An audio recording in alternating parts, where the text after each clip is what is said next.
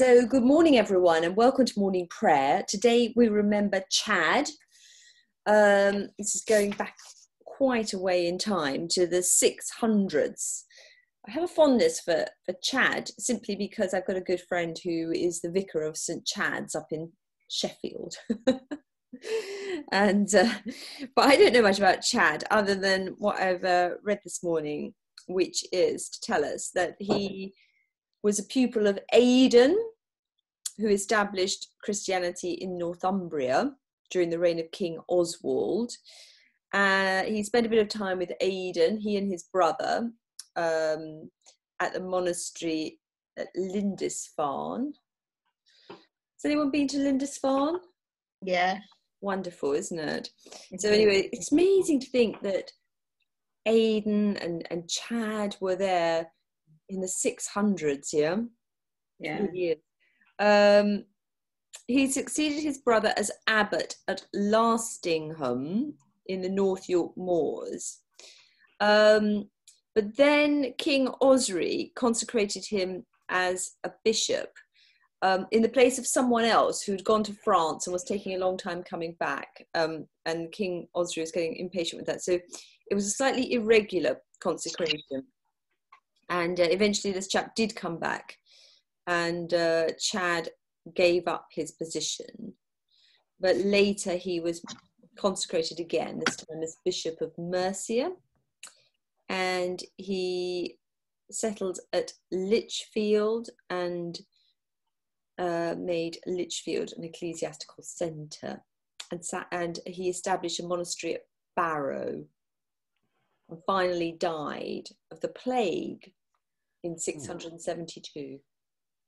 So that's all I can tell you about Chad. Anyone else got anything on Chad? No. I mean, it was really a time when Celtic Christianity, I think, was very much part of the tradition, particularly in those regions, and Roman Christianity was just sort of getting going in the south. Yeah, I wonder what it was like being in Northumbria in the 600s as a Celtic Christian. I really, Muddy. Cold, I think. Yeah. Beautiful as well. But beautiful as well. Yes. Yeah. Yeah. And the Celts had such a really powerful and earthy spirituality. Yeah? My lot. And mine, John. Exactly. We were there. Absolutely. We were there, Leslie. There's a lot to learn from the Celtic tradition, really. Great. Okay, well, let's remember Chad today. Let's get started then on our service. O Lord, open our lips. And our mouth shall proclaim your praise. Hear our voice, O Lord, according to your faithful love. According to your judgment, give us life. Blessed are you, God of compassion and mercy. To you be praise and glory forever. In the darkness of our sin, your light breaks forth like the dawn, and your healing springs up for deliverance. As we rejoice in the gift of your saving help, sustain us with your bountiful spirit, and open our lips to sing your praise. Blessed be God, Father, Son, and Holy Spirit. Blessed be God forever. The night has passed and the day lies open before us. Let us pray with one heart and mind. As we rejoice in the gift of this new day, so may the light of your presence, O God, set our hearts on fire with love for you, now and forever. Amen. Amen. So let's read our psalm, shall we? Okay, it's Psalm 50, and Bisola, would you like to help me with that? Well, I think you need to unmute yourself, yeah? Thank you. The Lord, the most mighty God, has spoken and called the world from the rising of the sun to its setting. Out of Zion, perfect in beauty, God shines forth. Our God comes and will not keep silent. Consuming fire goes out before him, and a mighty tempest stirs about him. He calls the heaven above and the earth, that he may judge his people. Gather to me, my faithful, who have sealed my covenant with sacrifice. Let the heavens declare his righteousness, for God himself is judge. Hear, O my people, and I will speak. I will testify against you, O Israel, for I am God, your God. I will not reprove you of your sacrifices, for your burnt offerings are always before me. I will take no bull out of your house, nor he-goat out of your folds. Cattle upon 1,000 hills. I know every bird of the mountains, and the insect of the field is mine. If I were hungry, I will not tell you, for the whole world is mine and all that fills it. Do you think I eat the flesh of bulls or drink the blood of goats? Offer to God a sacrifice of thanksgiving, and fulfill your vows to God Most High. Call upon me in the day of trouble, I will deliver you, and you shall honor me.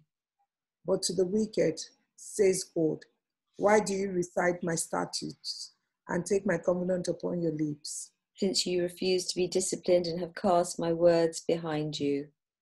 When you saw a thief, you made friends with him, and you threw in your lot with adulterers. I have loosed your lips for evil and harnessed your tongue to deceit. You sit and speak evil of your brother. You slander your own mother's son. These things have you done, and should I keep silence? Did you think that I am even such a one as yourself?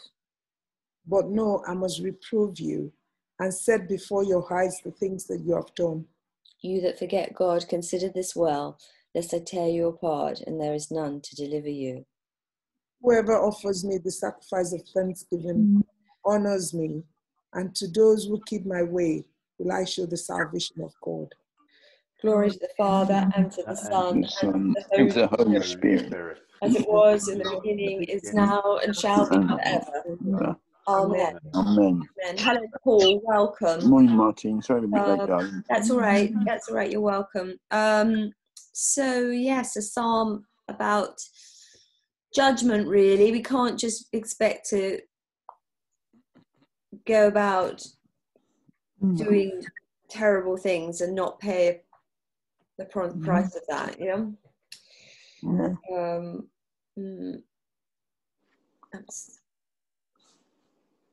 Any thoughts about this psalm? You know, it's not what we do on the outside, it's what's going on deep down, whether we are truly faithful to God in how we live our lives. Yeah. It shows how great God is, saying in the verse 11 where he says, I know every bird of the mountains. Oh yes. And the insects of the field is mine. Yeah. But all the beasts of the forest are mine, the cattle upon 1,000 hills. That's a beautiful expression, isn't it? Exactly. The cattle upon 1,000 hills, yeah. Yeah. Okay. So let's read a bit more of Jeremiah. Leslie, do you want to read that for us? Right. At that time, says the Lord, the bones of the kings of Judah, the bones of its officials, the bones of the priests, the bones of the prophets, and the bones of the inhabitants of Jerusalem shall be brought out of their tombs, and they shall be spread before the sun and the moon, and all the host of heaven which they have loved and served, which they have followed, and which they have inquired of and worshipped. And they shall not be gathered or buried. They shall be like dung on the surface of the ground. Death shall be preferred to life by all the remnant that remains of this evil family in all the places where I have driven them, says the Lord of hosts. You shall say to them, thus says the Lord, when people fall, do they not get up again? If they go astray, do they not turn back? Why then has this people turned away in perpetual backsliding? They have held fast to deceit. They have refused to return. I have given heed and listened, but they do not speak honestly. No one repents of wickedness, saying, what have I done? All of them turn to their own course, like a horse plunging headlong into battle.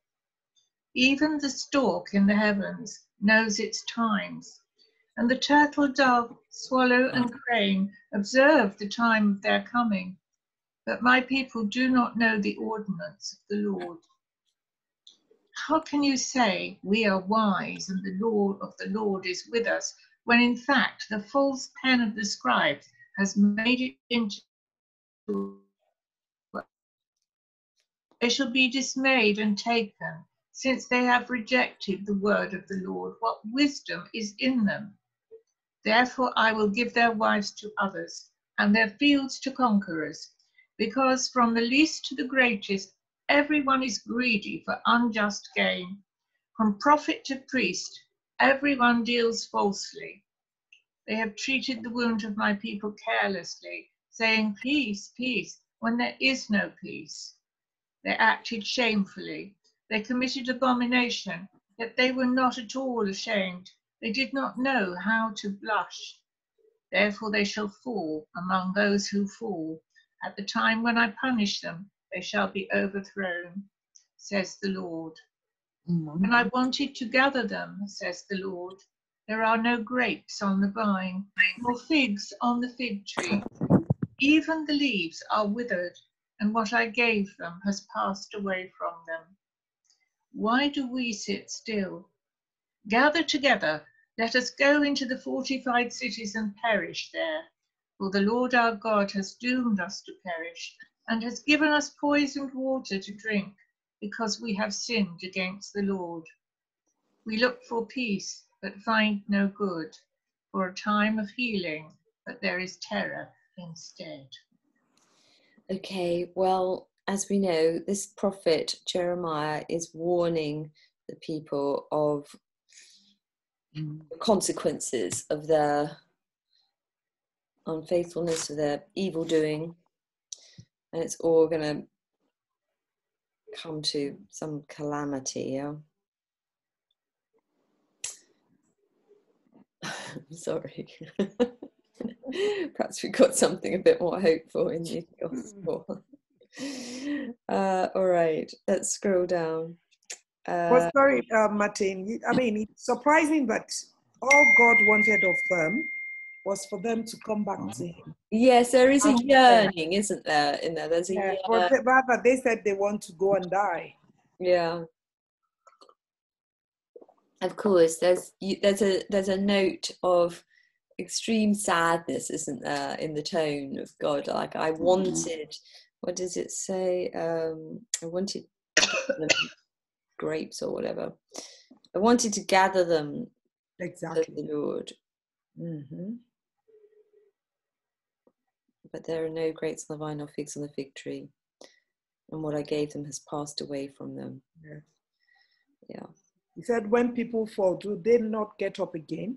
If they go astray, do they not turn back? So all he expected was that he needed them just to turn back to him. Indeed. Or rather, they said, our God had doomed us to perish. And for them, they need to go and die. Let's go to the fortified cities and perish there. Yeah. And it's still happening I believe that's why most people would not turn back to God. They believe that maybe they've sinned so much and that God will not be able to forgive them. Yes. Yeah, but that's never the case, is it? No. So therefore, it's actually an encouraging and uplifting piece. Yeah, it is. It is. Yes. All right, let's read the passage from John. I can't resist asking John to read John. Read your bit. Oh, it's very appropriate too. I was designed to do this. Yeah. The Jews then disputed among themselves, saying, how can this man give us his flesh to eat? So Jesus said to them, very truly I tell you, unless you eat the flesh of the Son of Man and drink his blood, you have no life in you. Those who eat my flesh and drink my blood have eternal life, and I will raise them up on the last day. For my flesh is true food, and my blood is true drink. Those who eat my flesh and drink my blood abide in me, and I in them. Just as the living Father sent me, and I live because of the Father, so whoever eats me will live because of me. This is the bread that came down from heaven, not like that which your ancestors ate and they died, but the one who eats this bread will live forever. He said these things while he was teaching in the synagogue at Capernaum. Yeah, thank you, John. Short passage following on from what we read yesterday, those of us who were here yesterday, talking about Jesus saying, you know, I am the bread of heaven. I'm the spiritual bread, the equivalent of the manna that was given in the wilderness. But this bread, if you eat from me, you will have eternal life. And we said how it was pointing forward to communion, really, to pointing forward to really what he would do at the Last Supper, when he would break bread and tell them to remember when they ate it, him and for this to be for them his body. So it's, again, this is the second part of that passage, and it's saying, it's pointing forward to how Jesus will die, but he will live on, and we can experience, well, we can really, how we can experience that through the sacramental nature of the bread when we take it, representing Jesus living in us, abiding in us.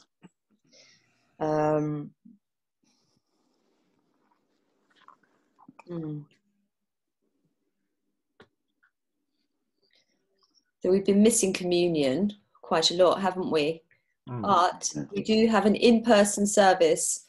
Well, we actually have one tomorrow at midday, because we were doing on Wednesday, but also on Sunday now at 10, so that we will be able to eat the bread again, if we observe our COVID safety arrangements. Yeah. Any thoughts about this passage? Well, only in the sense that you can understand why people thought he was talking a load of nonsense. Because yes, for someone to sort of say, if you eat my flesh and drink, pardon? Yes. It would have seemed... we have the advantage of hindsight and explanation. Yes, Elizabeth. It must have been odd. What is this man talking about?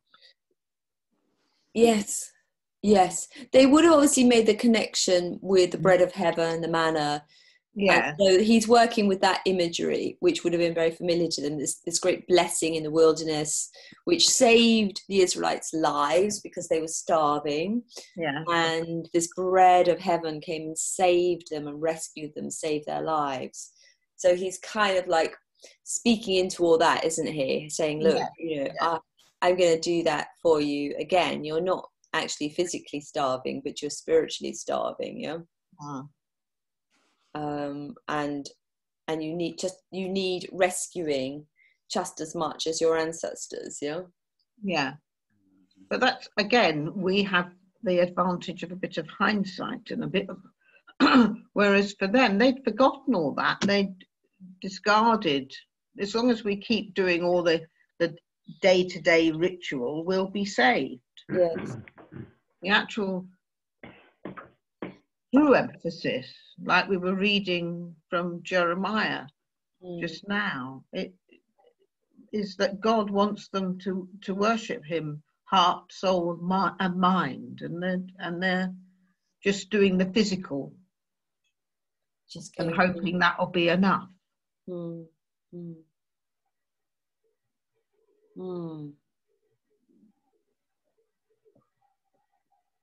And that's something for us to remember. Well, Just indeed. physical is Yeah. not enough. We're living it out in our day-to-day lives, Monday to Saturday, as well as what we do on Sundays. We're living it out. God's giving us opportunities every day to live it out, and we're embracing it. That's what we're called to do. That's what it means to be a disciple. It doesn't mean just pitch up on Sundays. It means, do crazy things all week. The people will say, why is she doing that? Why is he doing this? We're called to, be crazy Christians. Well, at least you can get away with it, Margie, because you have a costume. No, Anne. You've An got outfit to go with it. You need to be a crazy So Christian. people don't ask you why. You need to be a crazy Yeah, because you wear a funny collar. Mm. So they don't. They just think, oh, she's a mad vicar, being a Christian. All right, we're going to pray. Let's pray. Where's my list? Oh, what have I done with my list? Oops. Hang on. Where is my prayer list gone? Oh, here we go. Okay, let's pray. Lord, we thank you for Jesus, the bread of life, and we thank you that we are able to gather again in person, small services, to receive communion together. And we pray that whether we do that or not, that God, you will, through Jesus, abide in us, and that we will live as according to your calling on our lives every day in everything that we do, and that people will look at us and be surprised and amazed, as people, when they looked at you, were surprised and amazed at the things you did, at the things you said, at the way you were, and that's for us too, to rise to that challenge and opportunity. So Lord, for your Holy Spirit to be at work in all of our lives today. Certainly not just those of us wearing clerical collar. It's for all of us, for every one of your disciples, this wonderful privilege to serve you. So Lord, we do lift to you all those who've asked for prayer by name. We're glad and thankful that Jenny's with us today. We continue to pray for her healing. Lord, also for Christopher and Vivian Golis, Sati Ganani, Evelyn Hannah, Sean Hunt, Yaz Irani, Pete Jadhav, Amelia Carmock, Maureen Kelly, Anna Lee, Eloise Lybrand, Joan Martinez, John Oborn, Susan Rigby, Betty Seaman, Helen Sylvester and Daryl Warren. Also, Lord, for Dia Sharma, Sarah Tonks, John Wharton. Please, Lord, bring healing, bring comfort and protect all these people from pain, bring them hope and encouragement. In Jesus' name, amen. Amen.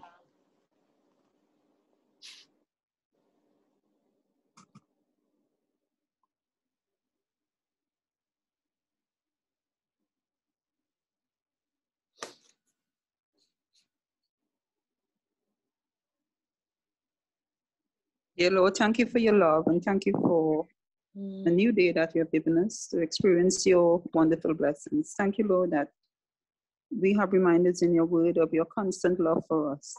Lord, this morning we just want to acknowledge your love and to thank you and to praise you. Bless each of us on this work, oh Lord. And Lord, we pray that we live our lives in such a way that we reflect your grace and your abundant love for us. Be with us as we go through this day. These mercies I ask in Jesus' name. Amen. Amen. Amen. And thank you, Lord, that you are with us every day, step by step. Be with each of us today on whatever journeys we must face. Yes. If they have difficult moments, Lord, we know that you are beside us and that you will see us through. In Jesus' name, I thank you, Lord. Amen. Amen. Amen. Amen.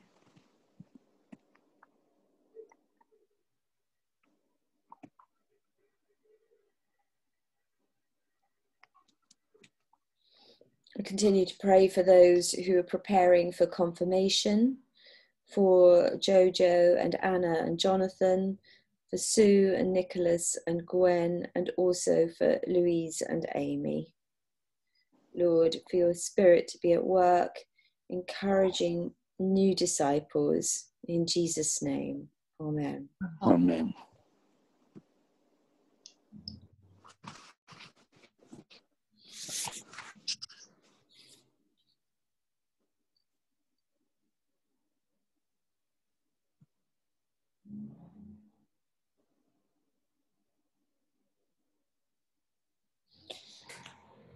Almighty God, from the first fruits of the English nation who turned to Christ, you called your servant Chad to be an evangelist and bishop of his own people. Give us grace so to follow his peaceable nature, humble spirit, and prayerful life, that we may truly commend to others the faith which we ourselves profess. Through Jesus Christ, your Son, our Lord, who is alive and reigns with you, in the unity of the Holy Spirit, one God, now and forever. Amen. Amen. Amen. Using the traditional version of the Lord's Prayer, trusting in the compassion of God, let us pray with confidence as our Saviour has taught us. Our Father, who art in heaven, Heaven, hallowed be thy hallowed be name. thy name. Thy kingdom Thy come, kingdom thy come, will be Thy will done, be done on thy earth kingdom as it is in thy heaven. will be Give done, us this in day earth our as daily it is in bread. heaven. Forgive Give us us our this day our trespasses, daily as bread. we forgive We those forgive who those trespass And against we us. should trust against Lead us. us not us into not Let's not into into temptation, but temptation, temptation, but deliver us deliver from us but deliver us evil. from evil. For Thine thine is is the the kingdom, kingdom, kingdom, the power, and the the glory, power, glory, and the forever glory, and forever and ever. ever. forever and ever. Amen. Amen. Amen. May God our Redeemer show us compassion and love. Amen. Amen. Amen. Let us bless the Lord. Thanks Thanks be Thanks be be to to God. God. Amen. Amen. Well, lovely to see all you beautiful people. Thank you for coming. And I'll see you all tomorrow or later today. Or, I mean, some of you hopefully come to Bible reading group in half an hour. Time to have a cup of tea and join us. But I'll see you soon, yeah? Yeah. Yes. See you later. Bye, Bye-bye, everyone. Martin. Thank Take care. you. Bye. Have a good day. Bye. Love. Bye-bye. Bye. Bye-bye.